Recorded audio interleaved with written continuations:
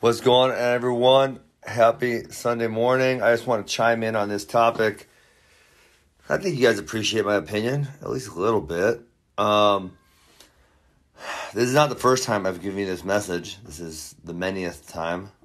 Guys, that was not the fault of the judges. That was the fault of the system. 10-9 must is a very flawed way to judge a fight. It's really simple. I said this many times.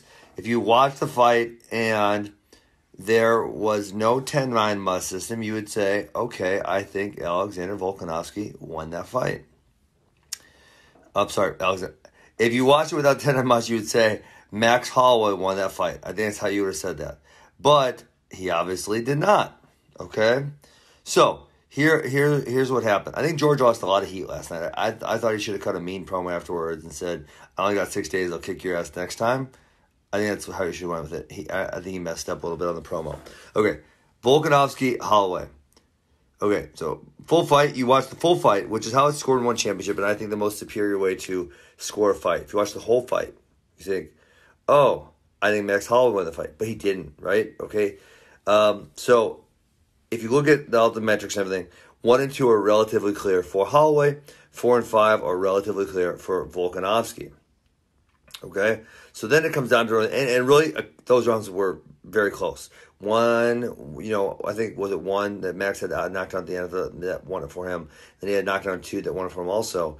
But 3 was for me, as close as it gets. I mean, I think I said I have no idea who won that round or something like that. And then again, when I scored the fight, I said, well, I have a 3-2 Holloway, but I'm really not all that convinced on that one because, it was so close. So, the 10-9 must system, guys, it's completely and utterly flawed.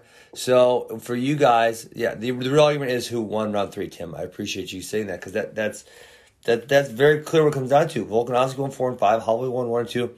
Who won round 3? Well, it's super close. Round 1 was not 10-8. That's absurd. That is just totally absurd.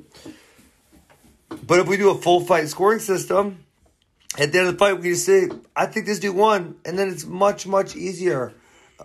Hold on, Andy, give me 1 second. Sorry, my daughter needs some help. I'll help you, okay? Give me 1 second. That's all it is. It wasn't the judge's fault. I would have been miserable to judge that fight. Round 3 was as close as it got.